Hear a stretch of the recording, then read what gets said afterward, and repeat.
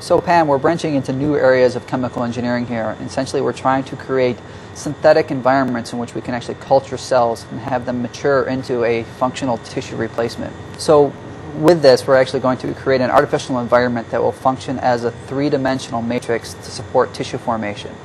And so as part of this, you prepared an alginate solution in which we've seeded cells into the solution, and we're actually going to create hydrogel beads with the cells encapsulated into it. So what density are the cells in the solution? 250,000 cells per milliliter. Okay. So why don't we go ahead and make some beads? Okay. So I'm going to use a 1,000 milliliter pipette to drop the alginate solution.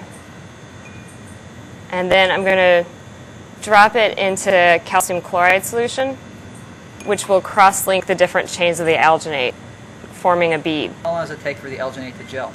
It begins to gel instantly. If I leave it in there for a long time, it can form a very firm structure. Or if I remove them quickly, I can form a structure that has a hard outside and a very soft inside.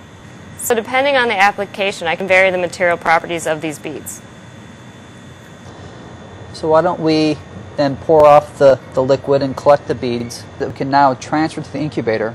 We can culture for them for several weeks, and hopefully they'll grow into a complete tissue so that very far down the road we can actually create synthetic tissue replacements for patients suffering from organ loss or tissue failure.